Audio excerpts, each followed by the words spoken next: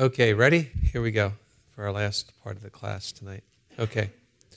All right, so we have this momentous moment when Saul is turned in chapter 9, and Saul is changed from an enemy of the church into the most fearsome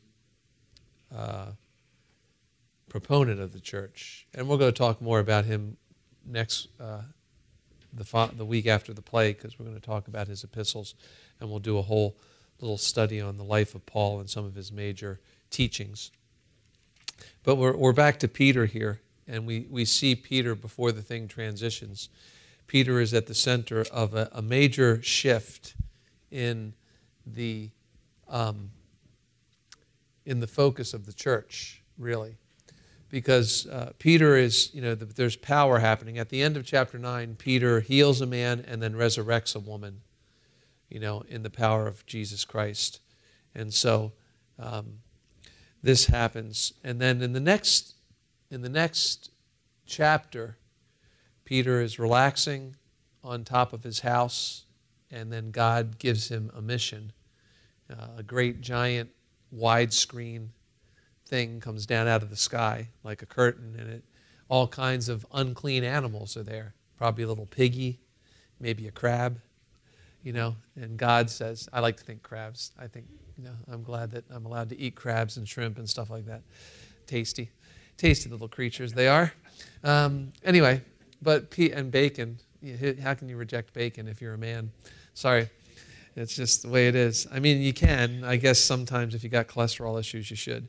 But, anyway. But Peter gets this idea, rise, kill, and eat. And he says, not so, Lord. That's really awesome. What a job.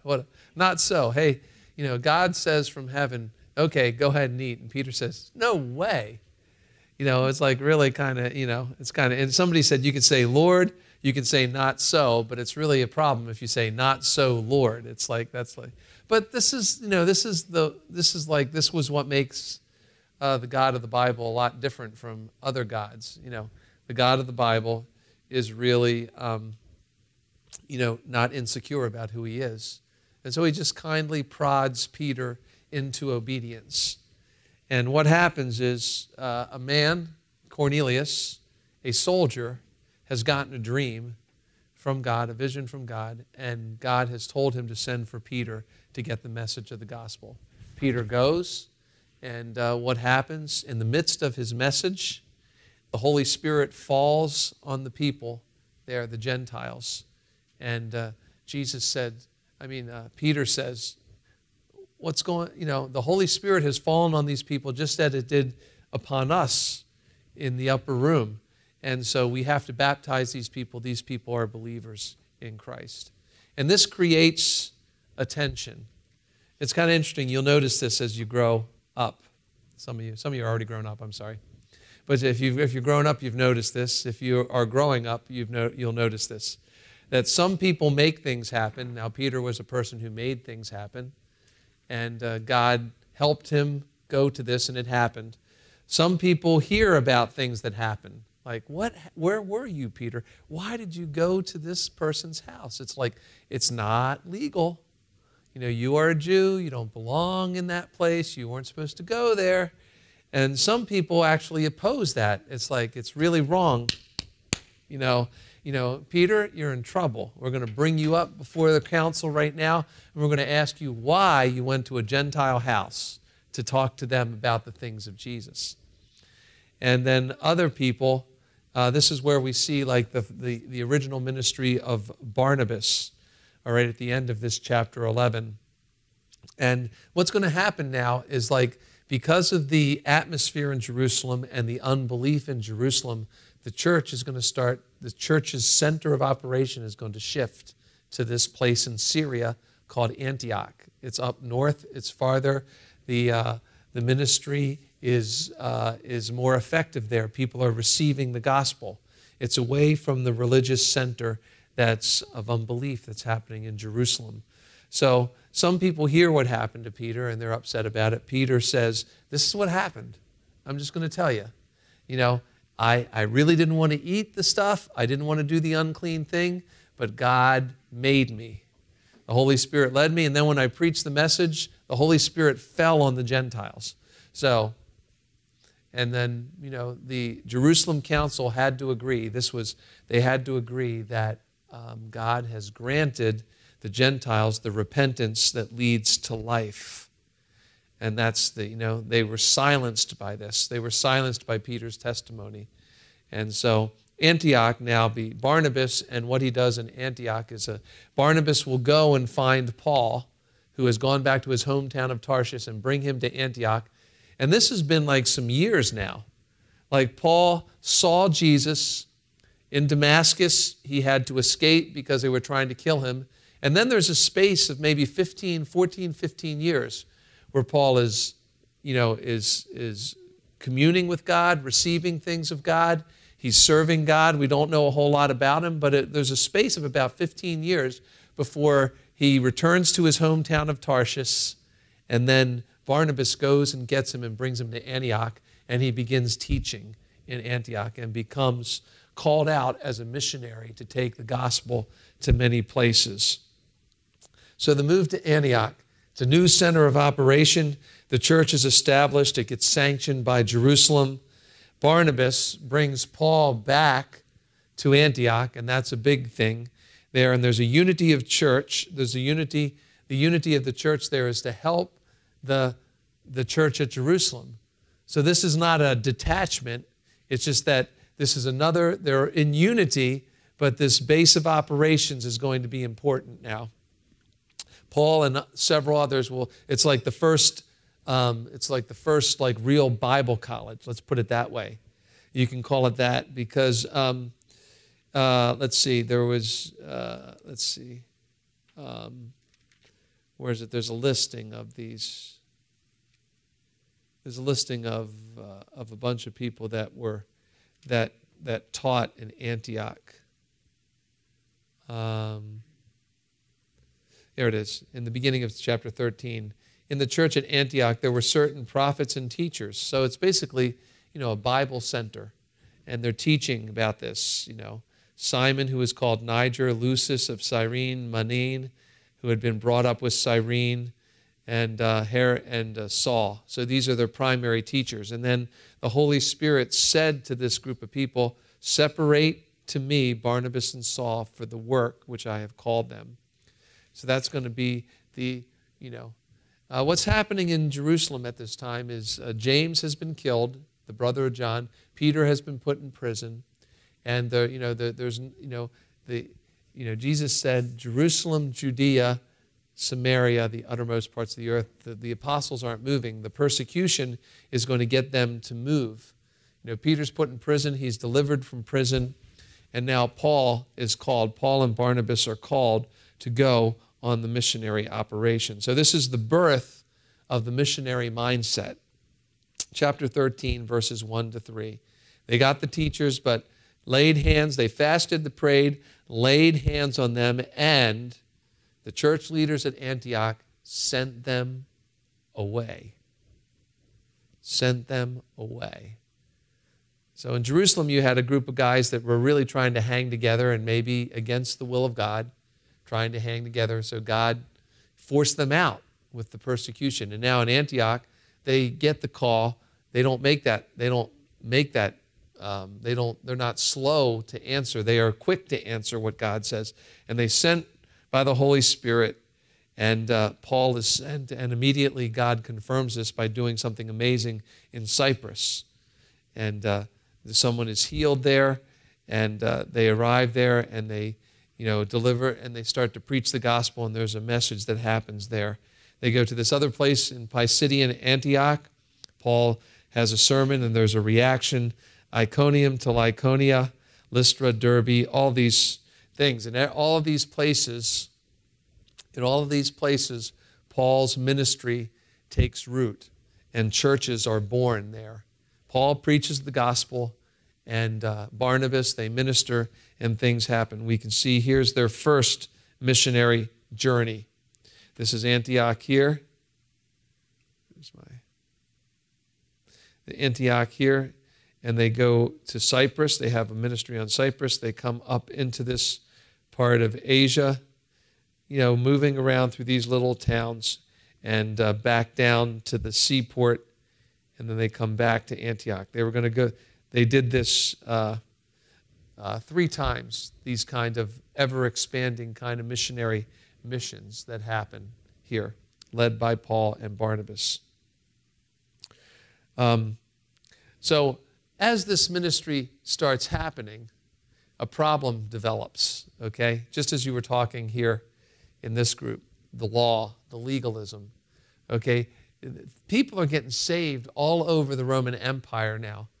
And the jealousy that was among the Pharisees as it related to the apostles and their ministry, now you have people who are connected with the apostles who are Jewish, and they have a legal mind, a legal heart, and they are, again, this is, Peter went to the house of the Gentile. He was called on the carpet, and now people are listening and hearing reports of how all kinds of people are becoming believers in Jesus without becoming Jewish first. And this is a problem for some people, and powerful people apparently, because they get the Council of Jerusalem, the elders led by James, the brother of Jesus, they get them together to have an argument about this. Why aren't we teaching people to be Jewish first, then believe in Jesus? It's like you thought that the Peter thing would have fixed that at the beginning, figuring that he was a primary apostle. One of the big 3, Peter, James, and John. They spent more time with Jesus than anybody. Saw him in the Mount of Transfiguration. How come we can't believe what he said about the message? But a few years later, there's a great ministry. People are getting saved all over the place. This is a good thing. No. They're not becoming Jewish enough. They're not becoming Jewish, then Jesus. Jewish, then Jesus, And so this becomes an issue. So, I have a little comment in this Bible by Warren Wiersbe. It's a little comment that says, when God opens a door, the enemy always has somebody handy to try to close it. And so the legalists started to visit different places, following Paul and saying, now, it's great that you know Jesus, but you got to be a little bit more legalistic. You got to follow the law. You got to eat these things. You got to if you're a guy, you got to get circumcised, And, what guy wants to get circumcised when he's like 40, 50, I mean, what guy wants that to happen? These are in a primitive medical era. Why, just think about it, all right? Or don't, not for very long, I'm sorry. Don't think about it, actually. Yes? It talks, Paul had 3 missionary journeys. Yes. Yeah. And all 3 of his missionary journeys are spoken and taking place in the book of Acts. Yes. Spoken about, and they take place in the book of Acts. 3 missionary journeys, and then a trip that was as a result of his arrest and being carted off to Rome. That was a non-volunteer missionary journey. Let's put it that way.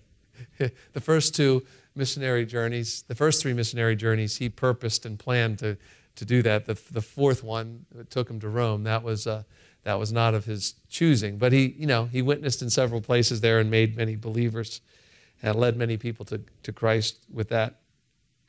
Okay, so the legal minds present this, but there's finally this conclusion and the application. James listens to all this. James apparently has now become like the chief elder in Jerusalem and the chief of the Christian movement. So if you're looking for like the home base, it did start in Jerusalem, and this is where they bring their theological problems to this group of people. So I don't know how many other apostles are there with him, but he's the brother of Jesus. He's leading this. He listens to the arguments, and then he quiets this, and he says, Simon has declared how God first visited the Gentiles to take out of them a people for his name. And it's written in the Amos that I will return and rebuild the tabernacle of David, and I will set it up. The tabernacle of David is really like the Jewish believers were thinking about that now we're going to have a temple, but the temple's going to be different. It's going to be a Jesus temple, not the temple of the Pharisees. But James, very wisely says, the tabernacle of David is not like the temple of Solomon or the temple of Herod. The tabernacle of David is having a heart after God. And so that's what God is going to establish. And so they write this letter and say, it'd be good if you did this. If you don't eat, I don't quite know what the issue is. I think it has something to do with things strangled. It has something to do with, don't eat things strangled. It has something to do with pagan practices and the strangling of an animal as far as that. So you shouldn't do that because it's really it's gross to watch them strangle the animal, and that's not a good thing. Don't drink blood. Don't drink the blood of the animal. That's another pagan kind of practice. Don't eat, and that brings its own kind of diseases that could get into the human system.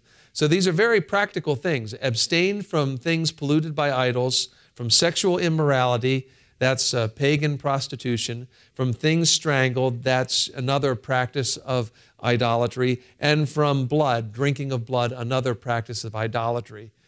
All these people had religions that they were practicing, they're turning to Jesus. You don't have to enter into another religious system.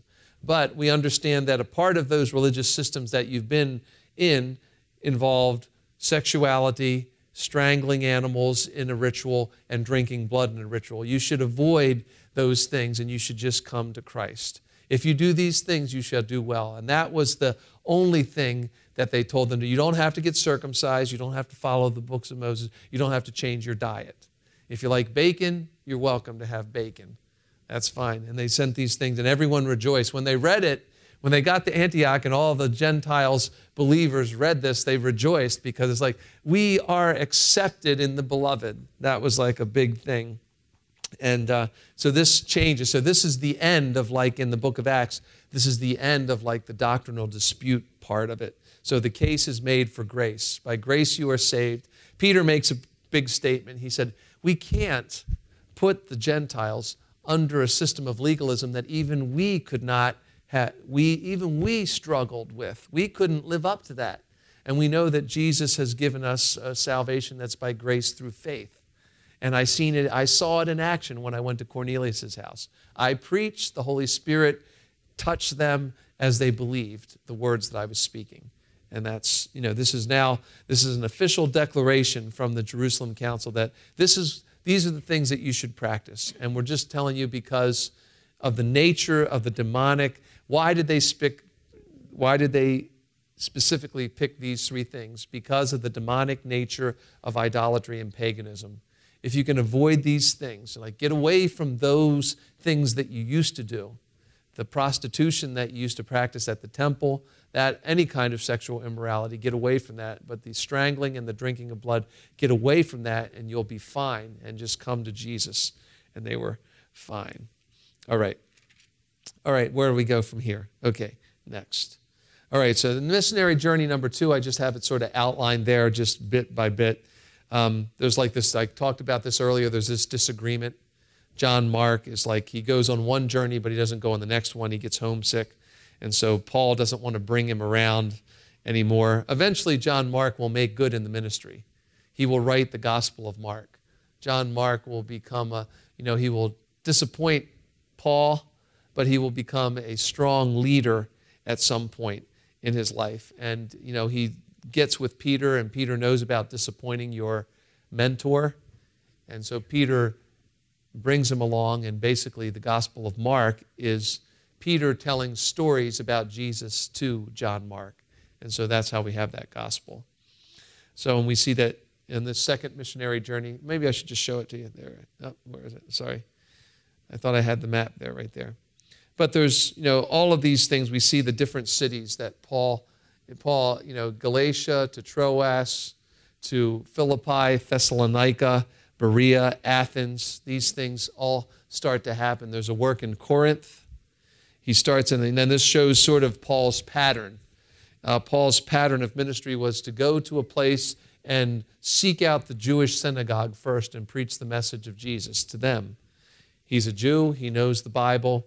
He understands it. Paul's a Roman citizen. he's of Jewish birth. He's from a Jewish family who happens to be a Roman citizen who studied in a Greek university. So he understands everything about the religious practices of the Jews. He understands everything about the governmental and legal system of the Romans, and he understands the philosophies of the day. He's probably the most brilliant man who lived on the planet. He would have been somebody if Jesus hadn't called him into the ministry. He would have been someone famous and powerful somehow. He was just a brilliant person in that way. And so his pattern here was to go to the synagogue, offer them, preach, talk to them. It was a very open system in the synagogue. Any man could step up and express his opinion and read the scriptures and talk about it. So that's what he did.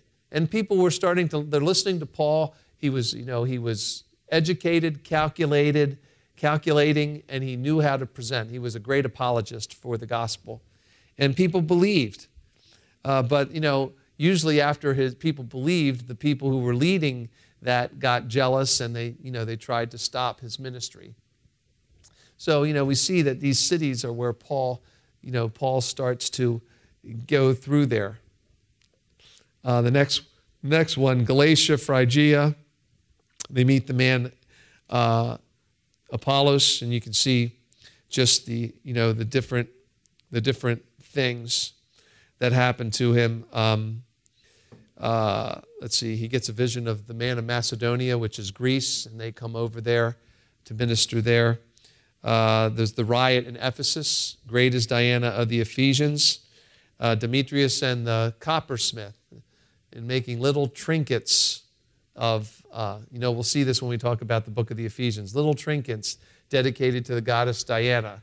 And these are like part of the pagan practices that the gospel is starting to counteract. Men who merchandise these kind of things. So, that's his missionary journey number 3. You see that his third missionary journey goes, out and then down to Jerusalem. He crosses over from Troas here over into Macedonia, comes back, winds up in Jerusalem. After his third missionary journey, Paul is in Jerusalem, and he gets arrested. And this is how the last part of the book of Acts is talking about Paul's path to Caesar. He's going to make a presentation to the emperor. He's going to be brought before the emperor to explain the beliefs of Christianity.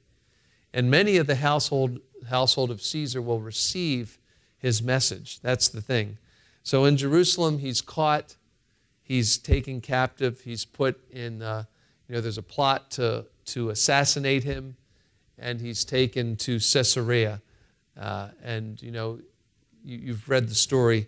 And Paul is then taken to Rome, and there's a shipwreck. He arrives they land on Malta, and then Paul finally arrives in Rome in chapter 28. He arrives there, and that's that we could. Where's the? Let's see. Here we see this is the route that he took to get there. Just throughout. This is another way that he got throughout.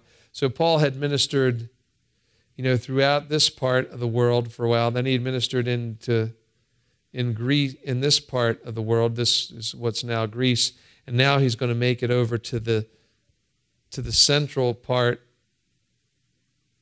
of the Roman Empire, which is in Rome, and he's going to be taken there, by Roman centurions. And then here we see the total Roman Empire, and what people that learn from him and talk to him will go up into Gaul, through France, into Britain, over into Spain, and then all along that part of the northern part of Africa there. All of that part will be penetrated with the gospel because of the ministry of Paul and how this last trip takes him through here to Malta, up into Rome, and then from there, from his house arrest in Rome, he can influence a lot of people, and people will go out and take the gospel that way.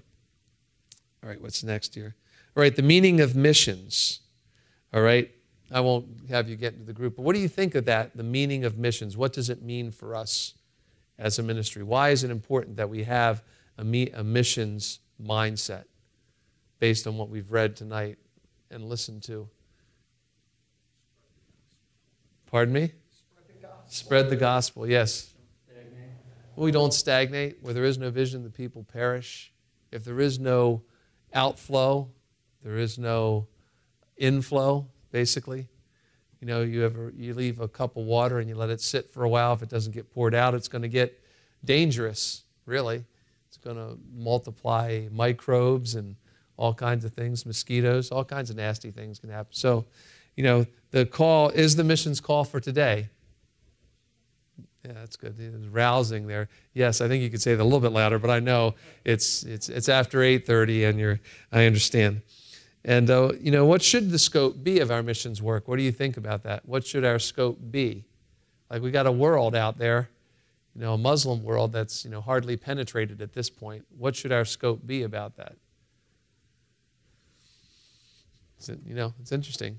I mean, it's kind of interesting in our ministry, you know. One of our first in 75, 76, the ministry, our missions focus was in Finland. People of Finland could go many places behind the communist curtain, and they did. They went there in secret Bible studies, and then when the communism was proven to be what it was, and it all fell apart, then you had all these churches behind the Iron Curtain that were ready to start. And that was, you know, due to the people from Finland and other parts of Europe that could go there. So now we have Pastor Matti Sirvio, who's in Istanbul. It could be possible that in that place there'd be a group of people from all these Middle Eastern countries that would go back into their Muslim areas. And then when that is proven to be what it is, you know, and it will be exposed. It's like it's just a matter of time. Catholic Church was ruthless. It was exposed. Communism, you know, it sort of goes this way. There's a religious system, worldly system. Now we have a religious system that's on the rise, which is the Islamic system. And so this system will be exposed for it is, and then there'll be another worldly system that comes behind it. And that's something that we'll see when we talk about the book of Revelation, just how that happens. Yes? I really like to know the time frame for the house arrest of Paul, because I noticed that when he was on a house arrest, the gospel reached as far as Saudi Arabia. Yeah. So he was in the house arrest. He was in house arrest for 2 years. He was in house arrest in Rome for 2 years, receiving, ministering. He had freedom. He had a soldier. He had a soldier assigned to guard him, but he had freedom. So that means he could talk to people. He could receive people. And so I don't know whether he had to stay in his house all the time. He could go out, but he ministered to a great deal of people. And because that was the governmental center, letters are coming in, letters are going out, people are coming in, people are going out. So the message is traveling based, because Paul wound up in this place. God, does, what is it? God is, all things work together for good. So Paul's arrest wasn't a great thing, but it did work together for good in this case. Okay, so the thing I want to end with tonight is like these great sermons that are in action here before we close. So we see the first two, we already went over those pretty powerfully, that Peter preached these two to the Jewish audience. And then we also see in Acts 10 when he goes to the Cornelius' house, he preaches a great sermon to the Gentiles. And but then this one sermon that I want to look at in particular is the book of Acts. In the book Acts 17. And this is Paul is agitated because he is wandering around Athens and he sees something. It's important. He sees something. He sees this altar that's inscribed with an inscription that says, "To the unknown God." To the unknown God. Now, the story is that years before, there had been like a plague on the city of Athens, and they had sent for someone who knew how to sacrifice to the God of heaven.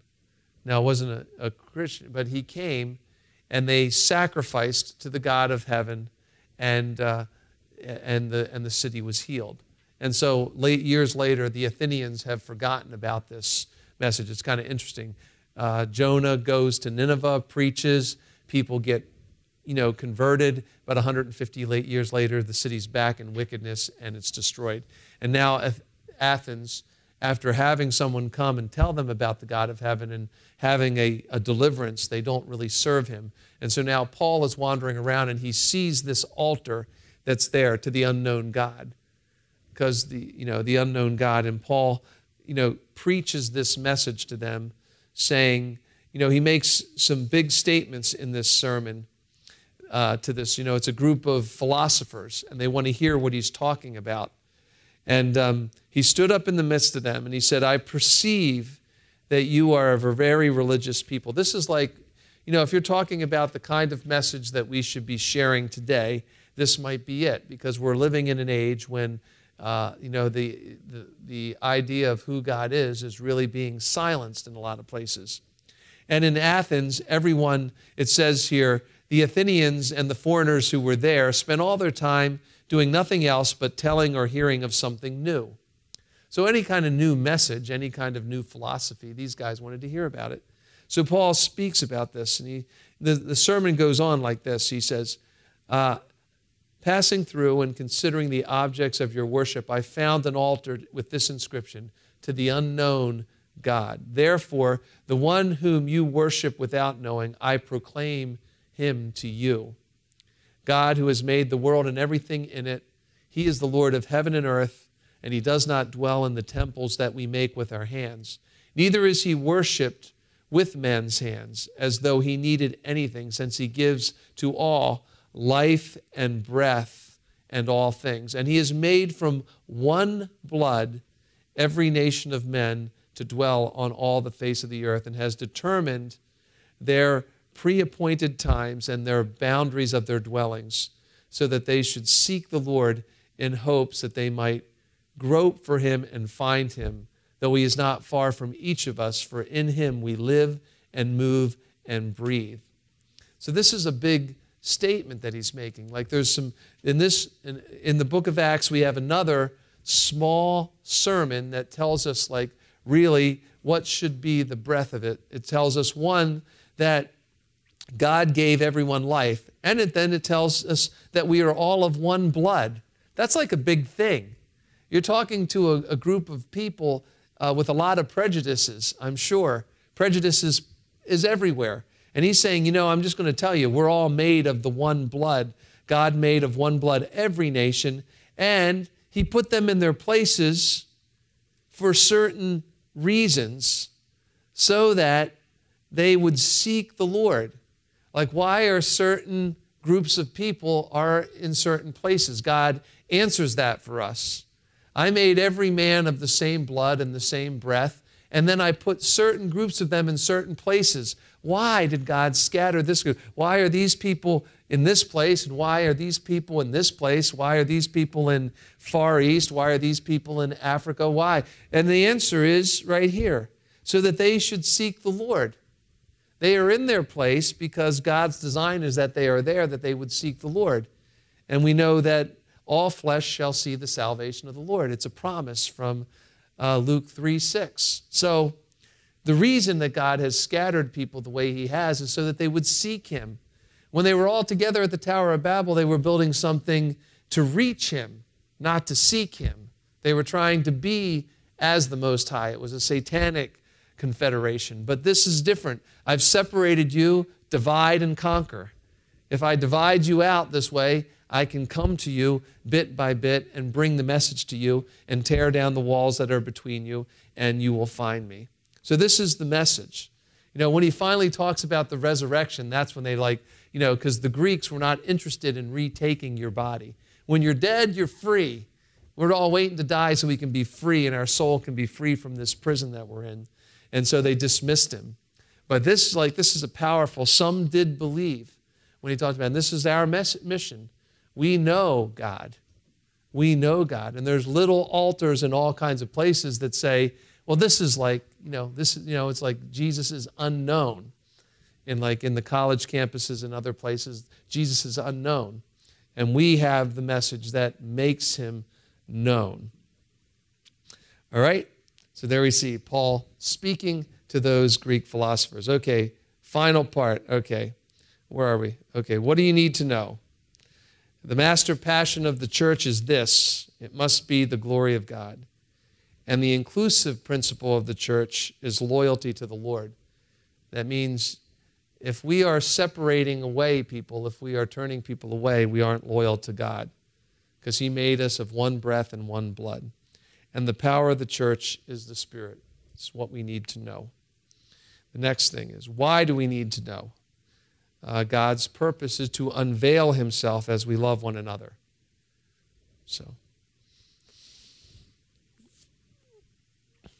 this is another important point. Like, if we compromise, it covers the beauty of God's holiness and the reality of his justice, the cross. The cross must be at the center of our message. It was at the beginning here, and we saw the effects of it. Peter preached the cross. Thousands were saved a couple of times. We cannot take the cross, so don't compromise the cross in your message. Let's not compromise the cross in our message for the sake of trying to get more people. And only the Spirit can reveal the testimony of Jesus in authority. We can do a lot of things and a lot of, machinery, results-oriented kind of things, but only only the Spirit reveals the testimony of Jesus in authority. Okay, what do we need to do? Let go of all your prejudices. And this is another thing. Don't try to imitate the incidents in Acts. Don't get 120 select people in the upper room and expect that tongues and fire are going to, be above your Bible study. It's like, don't laugh. People have tried that. It's like, they look in the book of Acts and they said, we're a book of Acts kind of church. Well, what's that mean? Yeah, yeah, we have sheets come down and there's animal, all kinds of stuff. Anyway, so focus on the essential elements of Spirit-led church life. And that's really, speaking from the Bible, being together, that kind of stuff. And then why do we need to do this? The origin of the church came by the Spirit. The nature of the church is energized by the Spirit, and the function of the church can only be guided by the Spirit. All right? Okay. So I think that's it for tonight. Any questions? Yep. Yes. The letters that Paul wrote, I know we're not there yet, to the churches in Galatia and yes. Ephesus. Were they what I'm asking is, were they inspired by what took place in Acts, or were they written before Acts? No. Do you understand what I'm asking? Oh, they were written, they're probably written at the same time.